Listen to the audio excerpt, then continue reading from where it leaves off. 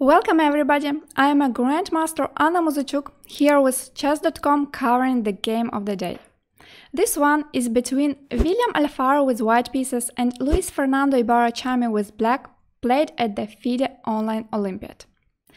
As we can see, it's not a game between the top players, but in this game, the player rated a bit over 2100 managed to beat a Grandmaster in quite a convincing way. Let's see how it happened. So, e4, c5, d4. It's not the most popular way to meet the Sicilian, but this line is not without the venom.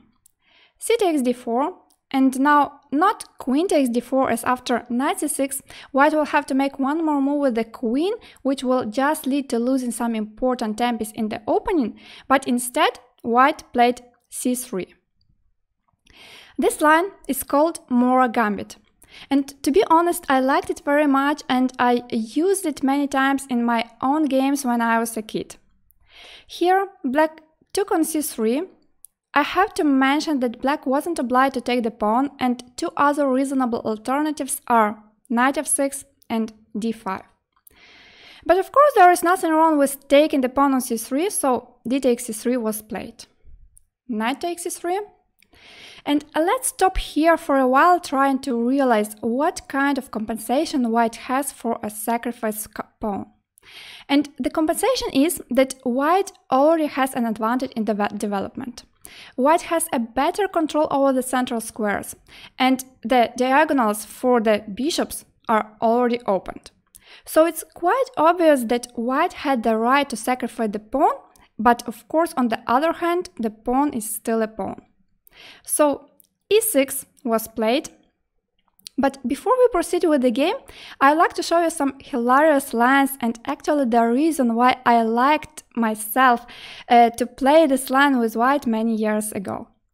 In some of my games, my opponent played knight c6, what looks very normal.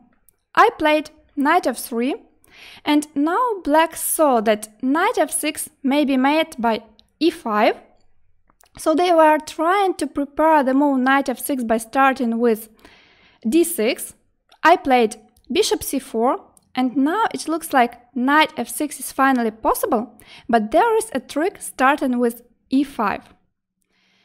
After e5, I would say that white's initiative is already huge, but some of my games were ended just in a few moves with knight takes e5, knight e5, d takes e5, bishop f7, winning the queen. I was very happy when I was winning the games in such a way, but maybe after watching this video you will also try this line in your own games and trick your opponent right in the opening. Just try it. Let's go back to the game where first move e6 was played. Knight f3, a6, bishop c4. White's just developing the pieces, and here black played the move which I don't like much. It's queen c7. Queen c7 is a typical move in many of the lines of the Sicilian, but in this position there is the difference. And the difference is that white has no pawn on c2, and that means that after developing the dark squared bishop, white will later on play rook c1. And after that, the queen on c7 will be staying, well, not under the discovered check, but I would say under the discovered attack. So after queen c7, white simply retreated the bishop to b3, bishop b3 was played. Knight c6, castling short, bishop d6. And in this position, white played the move that actually surprised me a lot. It was queen d2.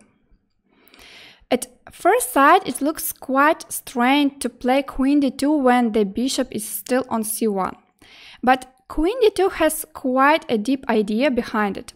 On the next move, white is planning to play rook d1, hitting on the bishop on d6 and with a tempo.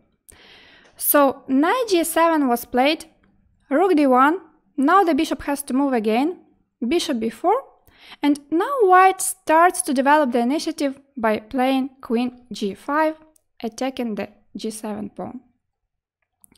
Knight g6, bishop e3, castling short, rook hc1. At this moment, we can already say that white fully completed the development while some of black's pieces are still staying on the starting position. Just look at the bishop on c8 and the rook on a8. And you remember that a few minutes ago I was mentioning and I was talking about the queen on c7, right? I will just add that now the idea of knight d5, e takes d5, e takes d5 is in the air, and perhaps that's why black didn't want to keep the queen on c7 anymore, and queen a5 was played, offering a queen trade. But of course, when you have initiative, you should keep the pieces on the board, and that's why white's reply was queen g3. And here black made quite a serious mistake by playing queen h5. I think the reason why black played queen h5 is that they wanted to play b5 on the next move.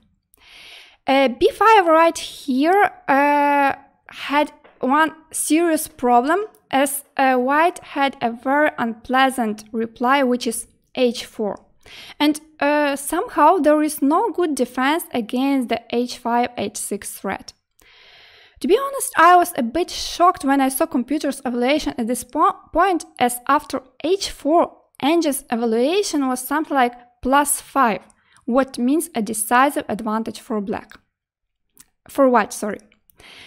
Therefore, bishop e7 was the best move in this position for black, but let's go back to the game and see why queen h5 was actually wrong.